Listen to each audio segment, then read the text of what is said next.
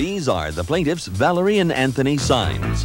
Valerie claims she was sitting on the front steps of her condo with her cat Scampy and a friend when the defendant came jogging by with his unleashed dog. He came over to greet her friend, and that's when his dog went after Scampy, injuring her. They're suing for $169.50 for vet bills.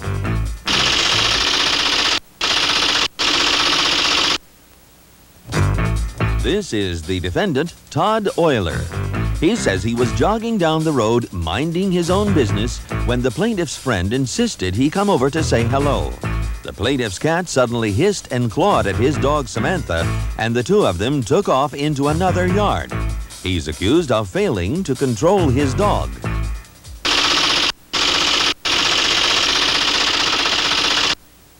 We'll return for the case of A Taste of Scampy after these messages. Two young men went running by, joggers, with their dog unleashed. Was your dog on a leash, sir? No, sir. What's your defense to this action? That I was invited onto their property by Charlene, a resident of the building. You may have been invited onto the property, and you could bring the dog too if you had the dog on a leash. On private property. Controlling the dog. Sir? Yes. Sir? Yes. Does the leash law hold true on private property where I was invited? You still have to control your dog. Well. If it's your private property, that's another story. Mm-hmm. You want to tell me something, sir? Were you running with Mr. Roy? Yes, I was. As far as the dog running in the back, the dog was sniffing along the grass. The cat bailed over the wall there. It's like a patio for the dog front followed door. the cat? Not in hot pursuit, so to speak, as far as after. Cold pursuit? Very much. Just sniffing on the ground. You know, sniff, sniff, sniff, sniff, sniff, sniff, sniff, sniff, sniff, where to go. Did you see the dog attack the cat? No, it happened beyond. Did the dog attack the cat at some point? Well, we heard a scuffle. I can't say. It didn't come back with fur in its mouth. And the cat didn't jump into another yard. It jumped over the wall, and it didn't land like a cat. It bottomed out. It just, and then got and ran away. The purpose of the leash law is that so that people will control their dogs, sir. There's just no excuse for what you did.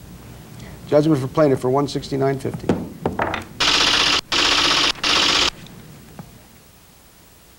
The defendant, Mr. Euler, is on his way out of the courtroom. What's your reaction to Judge Wapner's decision, Todd? Well, he said it was because of the leash law, and I think there should be a leash law for a cat, and it's kind of foolish having a leash law. Cats don't apply. They don't come under a leash law. There is no law. Cats are kind of worthless, but no. Cat lovers would disagree with you strenuously for that. Well, let me ask you one other question, though.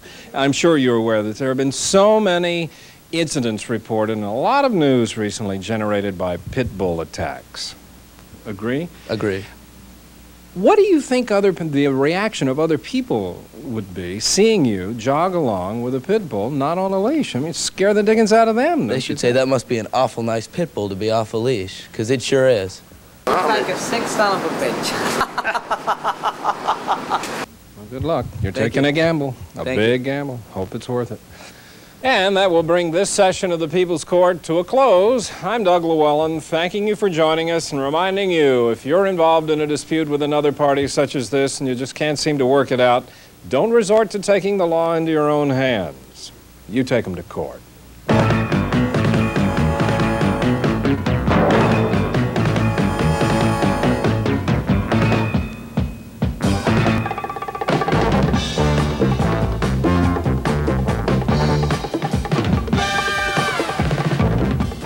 The People's Court is produced by Ralph Edwards Productions in association with Stu Billett Productions and is distributed by Lorimar Telepictures.